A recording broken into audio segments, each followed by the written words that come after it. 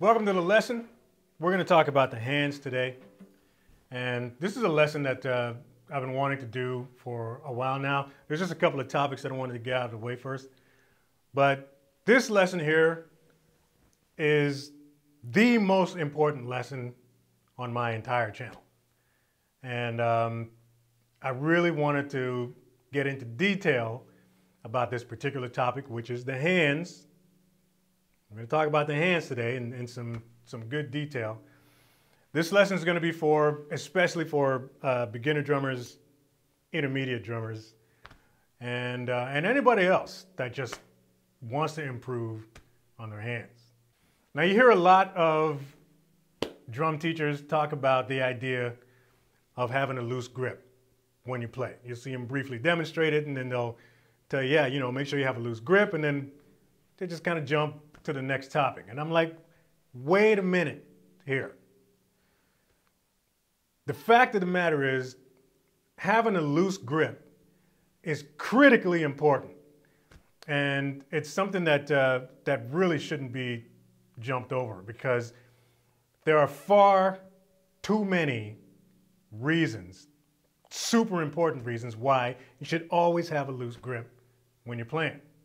Now, I'm just going to take a second and give you a disclaimer. This is going to be a lengthy video. Maybe, I don't even know. I don't know how long this is going to be. I'm just going to talk until I'm finished giving you my points. So it might be long, whatever.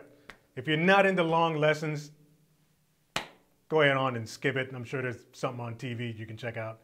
But for the rest of you guys that want to know why you should always have a loose grip, grab yourself a beverage and check out this lesson. Now, I always like to get into the habit of recording myself when I play on video. I'll just set up a GoPro or something, and then just record myself, film myself playing for a little bit. And it's really just for spot check, you know what I mean? Making sure everything's cool and checking my posture and all that kind of stuff.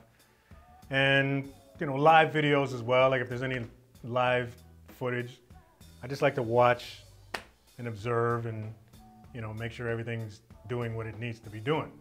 Now, upon observing myself while I'm playing, there's a couple of different things that I noticed about my posture. And this is all having to do with the topic, which is the hands. Now, I noticed that when I play, everything seems to happen from right here. All right, so my elbows are tucked in, and I'm just sort of trying to sit up nice and straight. And everything just kind of happens from right here, right? So there's no crazy arm movements unless I'm, going to hit a crash or something like that. But for the most part, this is home base. This is where I'm at, right? And I just seem to play from the wrists, and I can just really comfortably just sort of throw my hands around the kit very easily, very comfortably. Like, this doesn't hurt at all. And a lot of it happens from the wrist. Now, I've been playing like this for a very long time. And, when I was thinking about why I sound how I sound, I just come to the conclusion that that's why. The big secret to sounding smooth 100% of the time is having a loose grip on the stick. That's the only way to do it.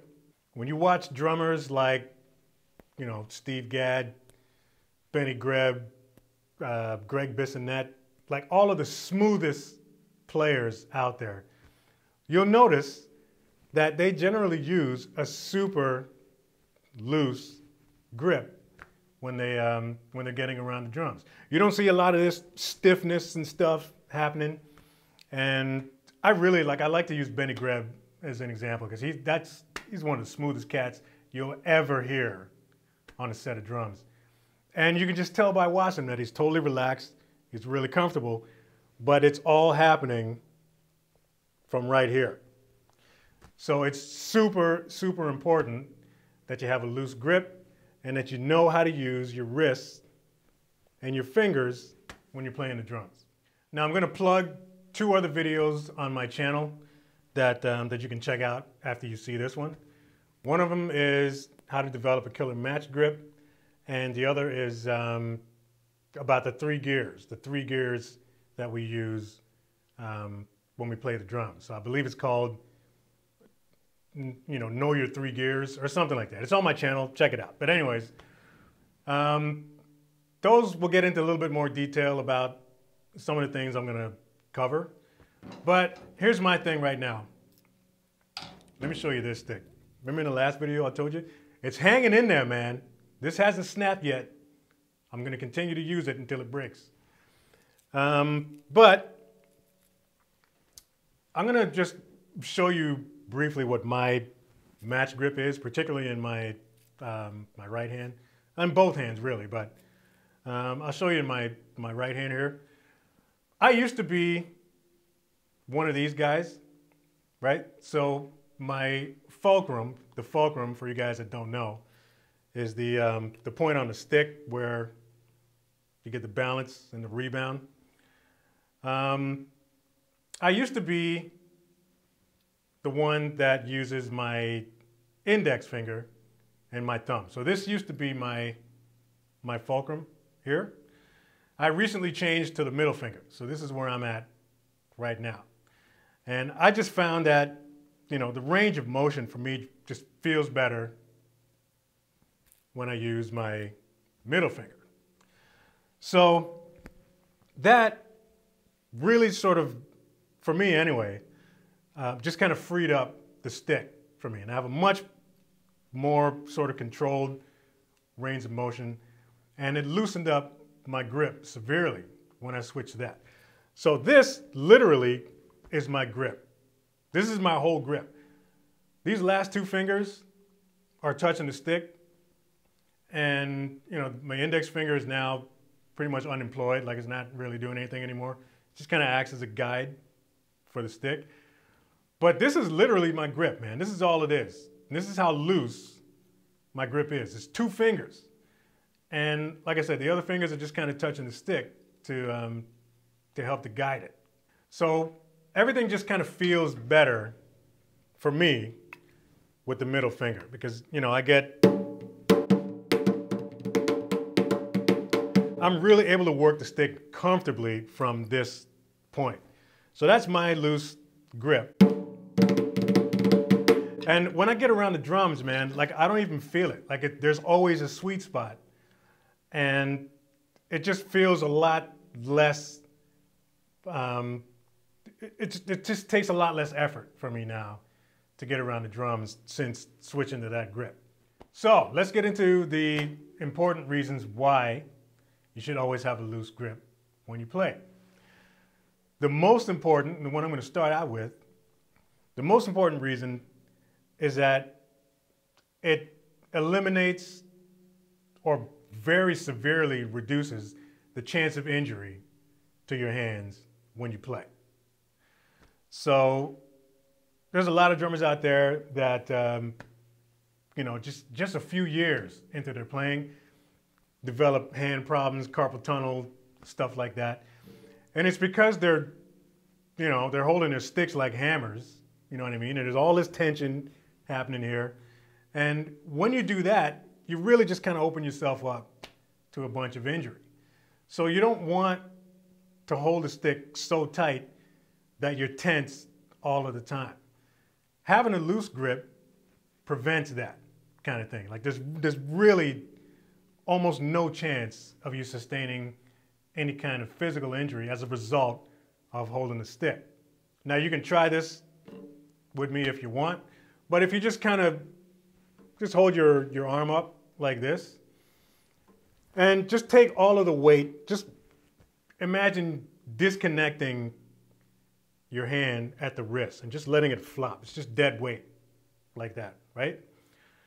If you sort of feel around here, you'll feel that all of these muscles are super nice and loose, and you're just kind of able to flop your hand around like a dead fish type thing. Now, if you take your arm now and you make a fist like that, make a tight fist, all of a sudden now all of this tightens up, right? Now, when you're holding a stick, it's the exact same thing. If you have a super tight grip on the stick, all of these muscles are being engaged, and you're just kind of opening yourself up to a lot of injury when you really don't have to.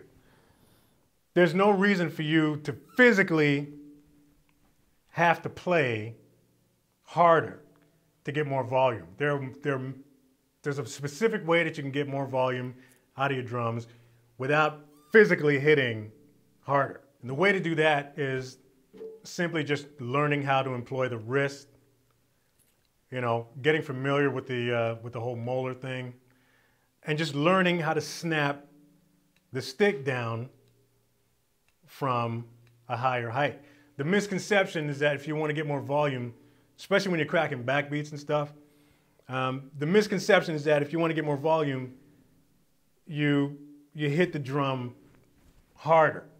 But as far as getting more volume, the trick is not to bring the stick down harder. The trick is to bring it down faster, right? So volume comes from velocity. So if you're cracking backbeats, if you want to play louder, then all you really have to do is whip the stick down from the wrist to get all the volume that you need. And this is why, like I said off the top, I'm able to keep everything right here, because I can get all the volume that I want from this same position, and it's just a matter of controlling the speed of the stick. Reason number 2 why it's super important to have a loose grip is that you have far better control when you have a loose grip on the stick. If you have any hopes at all of sounding as smooth as a Benny Greb or a Steve Gadd or any, Steve Jordan or any one of those cats, if you have a tight grip, it's not going to happen. It's just not going to happen for you. You have to loosen up, and once you do that, like I said, you have much better control, especially at slower tempos, because a lot of times it can be a little bit tricky to play technical if you have a really tight grip. So if you're doing paradiddle stuff and all kinds of different sticking and things like that, at slower tempos it's just going to sound rushed and stiff and all that kind of stuff. But if you're nice and loose and you're flowing, you're going to have way better control. Another important reason for having a loose grip is that it severely increases your dynamic range. So you can play from here to here in a split second because you got all the control that you need, right? So once you learn how to sort of relax, play from the wrist, and snap that stick out for volume, the reason why that's important is because, whether I'm playing from here or from here, you know what I'm saying? Like I can play super soft or I can play super loud without having to move from this spot, right? So that's why regardless of how soft or how loud I'm playing, my posture doesn't really change. So a loose grip just really, like I said, it severely increases your dynamic range, and that overall will also have an effect on how you sound. Reason number 3 is that the stick just bounces easier. And there's tons of advantages to that, especially if you aspire to be more of a technical drummer and employ a lot of rudiments while you're playing. The stick will bounce way easier if you have a loose grip. Like that doesn't take any effort at all when you do that, right? So the thing about holding a stick like that is that having a loose grip allows you to sort of enjoy and employ the weight of the stick when you play. The more you take advantage of the weight of the stick, the less you have to work to get the same result, right? So, having a loose grip, when I stumbled onto this thing, there was a time where I couldn't use a 5B. 5B just felt like a tree trunk to me at one point. It just felt too heavy in my hands. And it's because I didn't really latch on to this idea yet. But once I did, you know, every stick that I'm holding feels the same. Aside from, you know, the slight weight difference. But, you know, a 7A stick or a 5B stick, for me, feels the same because I'm using the physical properties of the stick to get what I need out of it. And it's kind of weird to explain, but the stick just doesn't feel as heavy in my hands anymore. Because I'm sort of working with the weight of it. You know what I'm saying? Instead of just fighting with it to get what I need out of it. So this is important for me because, you know, I keep a few different sizes of sticks in my bag.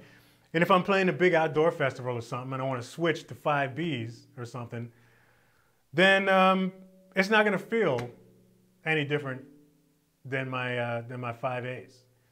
So I can play still just as comfortable and, you know, use that full weight of the stick. And the cool advantage of that is I can even get more volume without any more work than I used to use with my regular stick.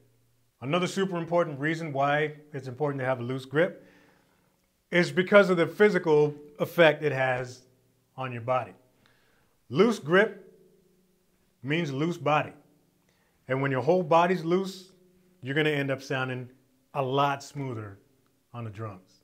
If your hands are nice and loose from the wrist, then it's impossible for the rest of your arm to be tight when your hands are loose. It's all connected, right? So I mean, if your hands are loose, then your arms are going to be loose.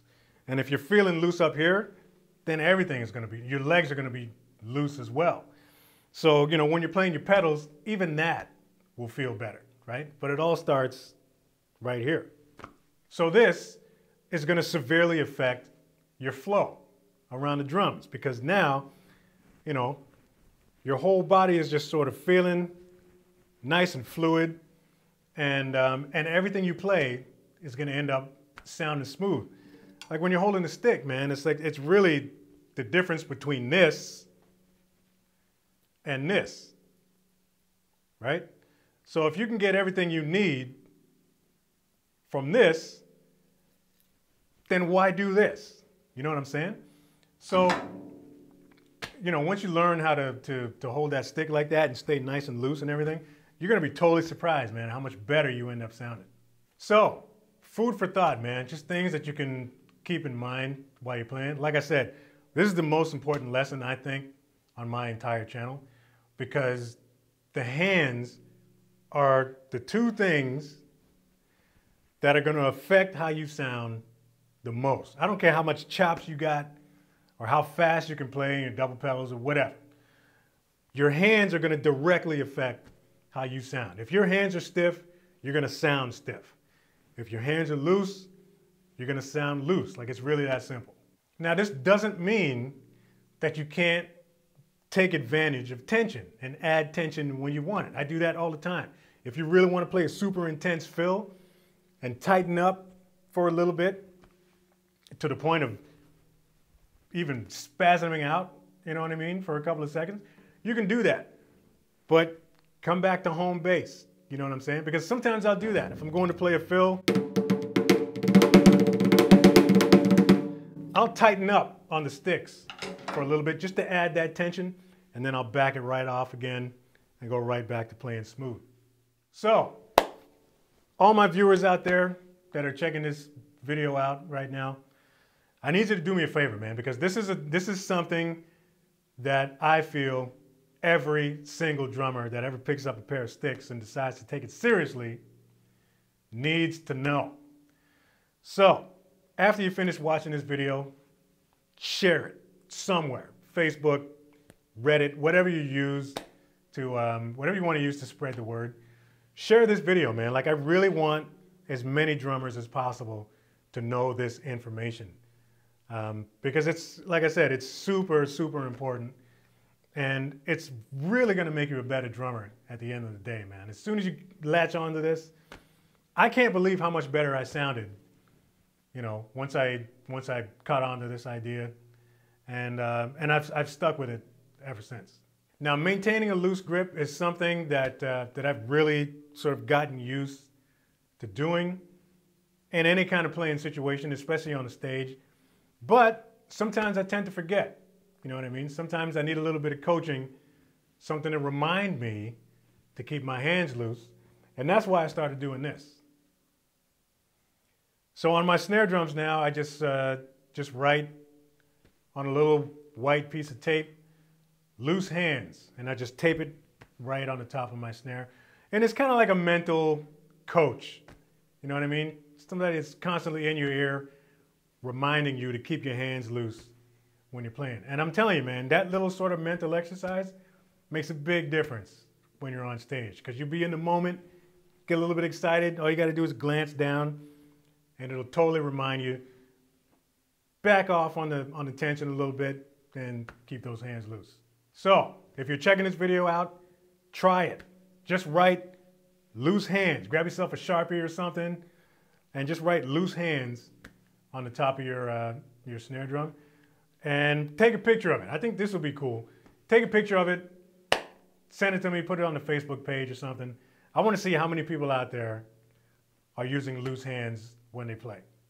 Thanks for watching this video. Don't forget to share it somewhere. Don't forget to check out the other recommended videos that I'm going to tie to this particular video. Leave a comment below. I'm going to try to respond to as many as I can. And that's it, man. Thanks for watching. Don't forget to tell people where you learned it. Like, subscribe. See you next video.